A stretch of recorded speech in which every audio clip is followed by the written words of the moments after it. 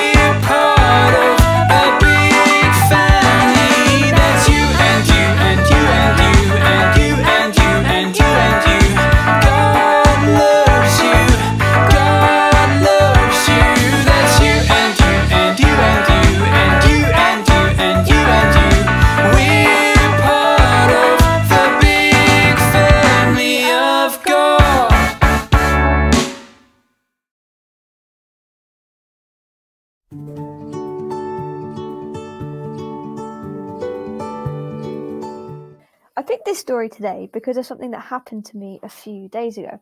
Now, I was trying to get off of my driveway and I got stuck. And I mean really stuck. My car looked like a beach whale. It was kind of embarrassing. And I didn't know what to do. My car's never got stuck before. And just at that moment, a bunch of children were playing at a park and they said, "We'll come and help you." And they just knew what to do. They were really kind and they helped dig out the snow from under my car and I could get away. And that made me think that we should talk about kindness today, because that was a small thing, but it made a really big difference to my day. So I'm going to talk to you about a story of something that someone did to Jesus that was a real act of kindness too. And maybe you have stories of kindness that you want to share with me. That would be excellent.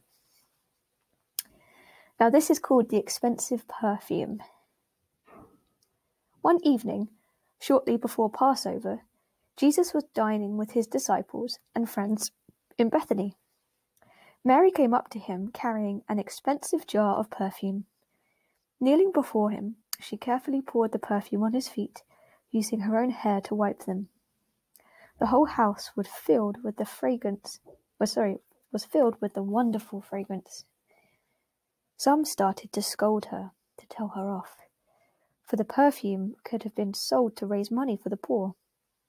Jesus hushed them. She has done a beautiful thing, he said. You will always have the poor, and you can help them any time you want. But you will not always have me. People will remember Mary's kindness to me.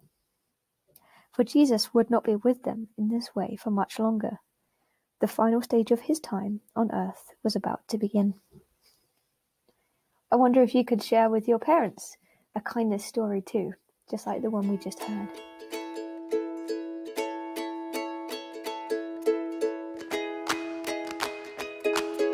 Hello, are you ready? How is the sign language going? I hope you've got most of that down already. If not, go back a couple of weeks and catch up. Now this is the really hard bit. I've been practicing and I still find it difficult, so we're going to do it really slowly to start with, okay? This is the bridge bit. So, your, and then we make a K with our fingers and bring it across our body. Your kingdom. Your kingdom come. And you point towards yourself. Your kingdom come. Fantastic. Next bit. Your will, and it's like you're moving a box. Your will be done. Be done. So, let's try it together. Your kingdom come. Your will be done. And again. Your kingdom come. Your will be done. I think I did that the other way, but hopefully you got it. And then the next bit. On earth, like this, on earth, we go backwards and forwards, as it is in heaven. On earth, as it is in heaven. And you do that twice. On earth, as it is in heaven. So, how did you do? We're going to try and do all of that together. If you need to pause and rewind, that's absolutely fine. So, your kingdom come. Your will be done. Your kingdom come. Your will be done. On earth, as it is in heaven. On earth, as it is in heaven. How'd you do? Did you do it? Fantastic. Now keep practicing so you can do it really fast. And we'll do it to music. Good luck.